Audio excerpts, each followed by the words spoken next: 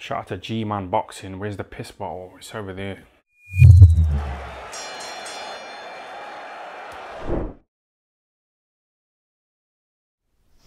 Alright people, so we're about a day removed from the news that Manny Pacquiao won't be facing Errol Spence come at the end of August. It's going to be Yordenis Ugas. Now I'm going to do a separate video, it's going to go straight up after this.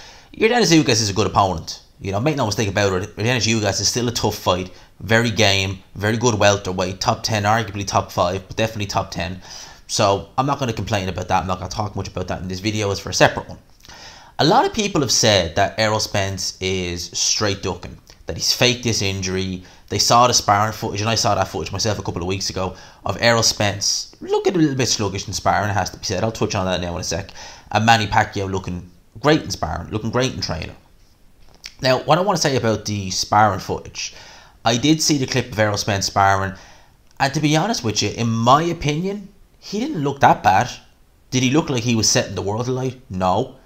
But there have been plenty of fighters who've looked sluggish in sparring. I remember Floyd Mayweather. I forget the guy's name now. Paul something, I think his name was. I could be wrong with that, but it was something like that. And he had a terrible spar against him. You know, there's been loads of footage of, you know, fighters throughout the years having, you know, bad moments, looking shaky in sparring, not looking like, you know, they're fully there in sparring in terms of, you know, physically, athletically or anything like that. In terms of what Errol Spence looked like, he didn't look horrendously bad. And you got to figure it like this, right? A lot of times in sparring, you'll rotate sparring partners. You could be doing a cycle of about 10 rounds. You could have someone in for 3, you could have another partner in for another 3, and maybe you could have a third partner in for 4. So, technically speaking, you could be in the 8th round of the 10th round, and the guy you're sparring could be only in the 2nd round. Therefore, he's going to look better. It's just the way it is. So I don't read too much into sparring when I see clips like that. Obviously, if you see someone get dropped or something like that, yeah, you can read something into that, fair enough. But in terms of that clip, I didn't think Spence looked too bad necessarily. He didn't look... There was nothing I saw in that clip that made me think, oh my God. You know, someone linked me in Discord a couple of weeks back when they showed me that, and I was looking at it, and it's actually in Hatman's server, and me and him were both like, he doesn't look too bad, you know. People were making it out as though he looked, you know, oh Jesus, this is Spence. He didn't look that bad. In terms of the eye injury, the first thing I thought of when I thought of that was a sparring accident. Then I kind of thought, hang on a sec, when I flash back and think of that mugshot after that car crash, that left eye looked bad. You know, that eye, normal, white, fine. That eye, all over the shop. You know, it was reddened, it was everything. So when I thought about that, I thought, you know what, that eye must not be right. There must be, because, look, however someone said, look, that crash was nearly 2 years ago, Errol Spence is fully recovered from it. I will tell you now, right, there are crashes, I've heard stories about them in the past, where people who've been in crashes where they've not been thrown from a car, they've just been in a normal crash, and they've never fully recovered years later. What I mean by that is they're not crippled or anything like that, but there's still residual damage, you know, muscle pain, back pain, stuff like that, that has stemmed from said car crash. So you're never going to be fully 100%. Alright, and Errol Spence was thrown at high speed from that Ferrari. This was, if you've seen the footage, I'm sure most people would have seen the footage of the crash.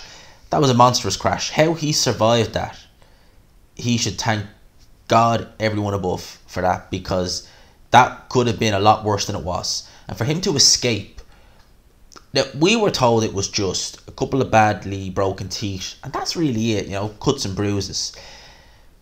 Some people disputed that. You know, we heard rumours that Errol Spence was worse than that. I'd be very surprised if there wasn't more residual damage there, because it was terrible.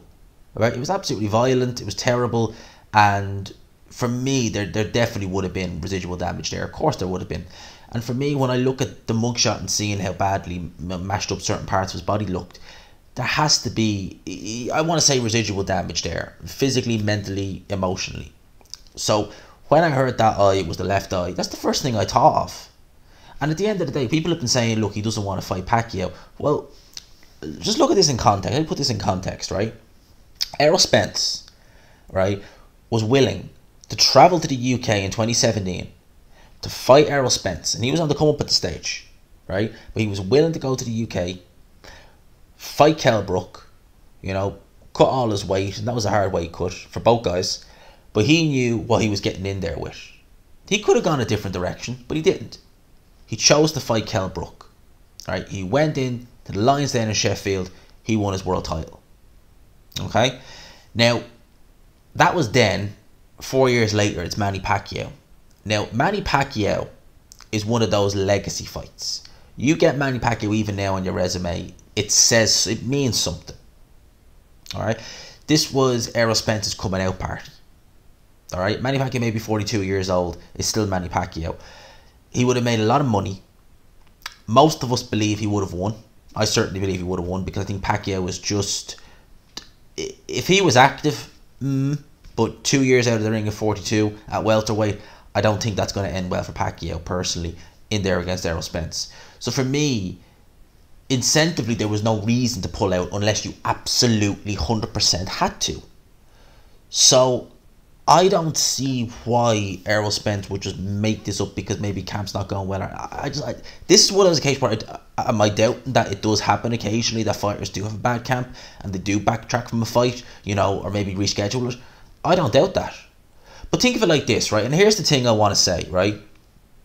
We are living in a time where it's easy as ever to pull out of a fight or have a fight pushed back. It's easier than it's ever been before, right? All you need to do is test yourself a few times and eventually you'll pop, right? I'm not talking about PEDs. Why didn't you just do that? Why say it's an eye? I wouldn't, but I definitely think that Errol Spence, there is an issue there. And he probably knows himself from that car crash that any risk to his health long term is just not worth it. It's not like he nearly died. He's got kids. If that car crash taught him anything, it would have taught him that life is fragile. If there is an issue with his eyes, I'm sure he's thinking, do you know what? I got lucky once. Got very lucky. I ain't taking no risks like that again. Whether it's in the ring or outside of the ring. I almost didn't come home to my daughters. I'm not having that. So with this case, I really, like me personally, from the outside looking in, I think it's legit. I don't think that Errol Spence is pulling out because of, look, as I said, we've seen it before, with fighters rescheduled, like Teofimo Lopez, George Kambosos Jr. Everyone was saying it. Teofimo Lopez struggled to make weight. All of a sudden, you know what? For me, if Errol Spence needed more time, why didn't he just do that? Or if he wanted to reschedule it for a couple of months, he could have done that. Why go through all this? Or why do it coming up so close to a fight against Manny Pacquiao? Manny Pacquiao was still a name, but for me, I just don't see it. I just don't see why he would do that at the end of the day. That's just my opinion. I could be proven in 6 months' time to be completely wrong. But just me from the outside looking, I just don't see it. I just don't see it. I think Errol Spence wants these big fights. He's a draw. He's an excellent fighter. Excellent fighter, Errol Spence. Excellent fighter. In recent years, prior to the crash, it was annoying watching him go the way he was going, ballooning up in weight, drinking, and talking the way he was talking. Because to me, that wasn't the Errol Spence I saw coming up. Since the car crash, he seems to kind of have calmed down a little bit. And I think that this is just a case of, do you know what? You need surgery on this. He said he's been to 3 different doctors. And they've all said the same thing. Maybe he's thinking, do you know what? I could go in there, probably could be Pacquiao, but I don't want to take any risks. Because Manny Pacquiao, even at 42, still fast, still hits hard. If he smells blood in there with Errol Spence, he's going for it. So for me, just from the outside looking in, as I said, I think that this is legit. I don't think that Errol Spence is pulling out because he's afraid of Manny Pacquiao or he's worried or anything like that. I think it's legit. That's just my opinion. Yordenis Ugas is the replacement. He was scheduled to be on this card anyway. So for me, look, it's a good replacement. I'll talk about that now in a separate video. For now, let me know your thoughts. Do you think that I'm completely mad and that Errol Spence actually, just didn't want to fight Pacquiao? The sparring footage that you think he looked a lot worse in the sparring? He's thinking, no, I don't want to fight this fight. I don't want to fight this man. Let me know in the comment section below. For now, lads and lassies, I hope you enjoyed it. If you did, if you could, please smash the like button. If you haven't already, subscribe, of course. All that good stuff. For now, people, I'll talk to you. Peace.